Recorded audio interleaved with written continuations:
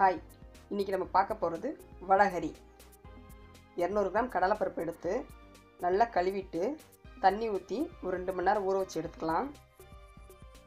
ஊற வச்ச கடலைப்பருப்பை இப்போ மிக்ஸி ஜாரில் சேர்த்துருக்கோம். இது கூட ஒரு 4 வரமிளகாய் எடுத்துக்கலாம்.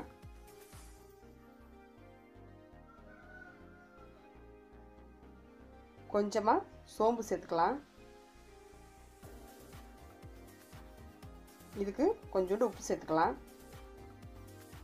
ஒரு 1/4 டம்ளர் தண்ணி ஊற்றி இதை நல்லா வடக்கி மாட்டுற மாதிரி கொரன்னு ஆட்டி எடுத்துக்கணும். இந்த பதத்துக்கு இருந்தால் போதும், ரொம்ப நைஸாக அரைக்கக்கூடாது. இப்போ இதை தோசைக்கல்லில் போட்டு அடை மாதிரி சுட்டு எடுத்துக்கலாம். கல் காஞ்சோன்னே கொஞ்சம் எண்ணெய் ஊற்றிக்கலாம். அரைச்சி வச்சுருக்க மாவை அடை மாதிரி தட்டிக்கலாம். எல்லா மாவையும் போட்டு ஒன்றாவே தட்டி எடுத்துடலாம். நீங்கள் அடை மாதிரி தட்டி எடுக்கலாம், இல்லாட்டி எண்ணெயில் போட்டு சின்ன சின்ன உருண்டைகளாக பொரித்து எடுக்கலாம். இல்லாட்டி 3வது ஒரு மெத்தட் இருக்குது. நம்ம உருண்டை குழம்புக்கெலாம் வைக்கிற மாதிரி சின்ன சின்ன உருண்டைகளாக உருட்டி இட்லி பானையில் வச்சு ஆவி கட்டி கூட எடுத்து உதுத்து விட்டுக்கலாம். நம்ம இன்றைக்கி அடை மாதிரி சுடுறோம்.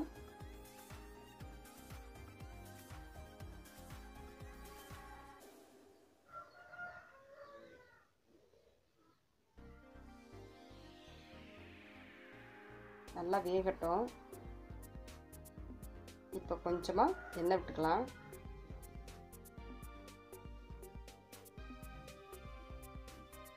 நல்லா வெந்ததும் அடுத்த பக்கத்துக்கு திருப்பி போட்டுக்குவோம்.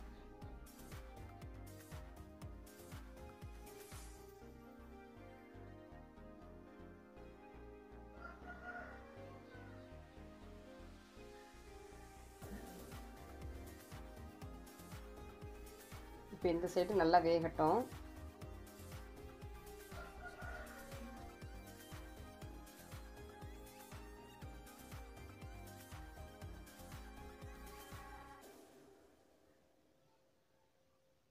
இப்போ 2 சைடும் நல்லா வெந்துருச்சு. ஸ்டவ் ஆஃப் பண்ணிவிட்டு இப்போ இந்த அடையை ஒரு தட்டுக்கு மாற்றிக்கலாம்.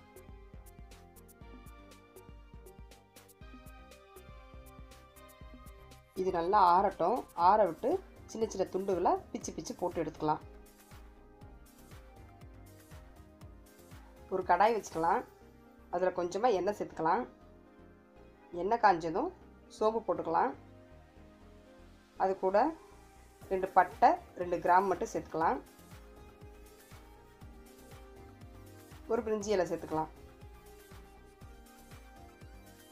எல்லாம் பொரிஞ்சதும் பச்சை மிளகாயை சேர்த்துக்கலாம். பச்சை மிளகாய் வெடித்ததும் ஒரு பெரிய வெங்காயம் குட்டி குட்டியாக நறுக்கி வச்சுருக்கேன், அதையும் அது கூட சேர்த்துக்கலாம். வெங்காயம் நல்லா வணங்கட்டும்.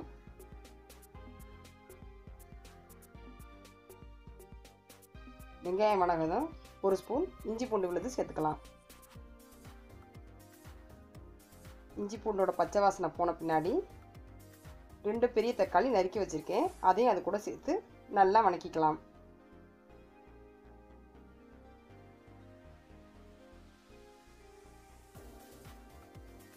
தக்காளி இப்போ நல்லா வணங்கிருச்சு. இப்போ இது கூட மசாலா பொருளெல்லாம் சேர்த்துக்கலாம். ஒரு 1/4 ஸ்பூன் மஞ்சள்தூள் சேர்த்துக்குவோம்.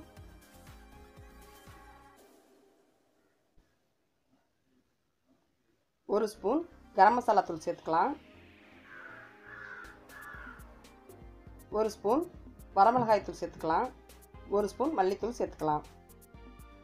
நீங்கள் காரம் சேர்த்து வேணும்னா மிளகாய் தூள் இன்னும் கொஞ்சம் சேர்த்து கூட சேர்த்துக்கலாம். எல்லாத்தையும் நல்லா வணக்கி விட்டுருவோம்.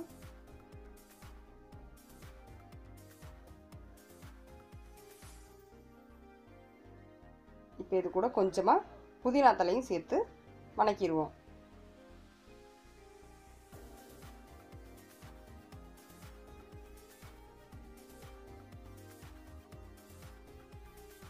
இப்போ இதுக்கு தேவையான தண்ணி ஊற்றிக்கலாம். நான் ஒரு 3 டம்ளர் தண்ணி ஊற்றுறேன். இது தண்ணி கொஞ்சம் நிறையா தான் வைக்கணும், ஏன்னா வடையை போட்டோன்னே தண்ணி இழுக்கும்.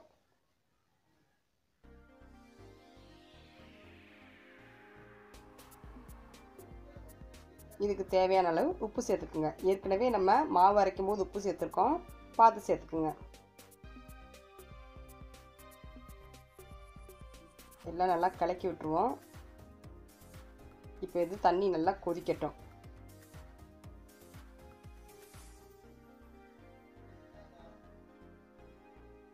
தண்ணி கொதிக்க ஆரம்பிச்சிருச்சு. நம்ம உதுத்து வச்சுருக்க அடையை அது கூட சேர்த்துக்கலாம். சேர்த்து நல்லா கலந்து விட்டுருங்க. இது ஒரு 2லேருந்து 3 நிமிஷத்துக்கு இதிலே வேகட்டும்.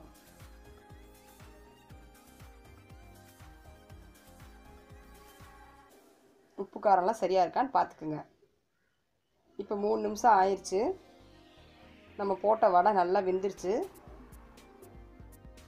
இந்த ஸ்டேஜுக்கு இருந்தால் போதும், ஏன்னா இறக்கி வச்சோடனே ஆறின பின்னாடி இன்னும் கொஞ்சம் வற்றும். நறுக்கின மல்லித்தலை சேர்த்துக்கலாம்.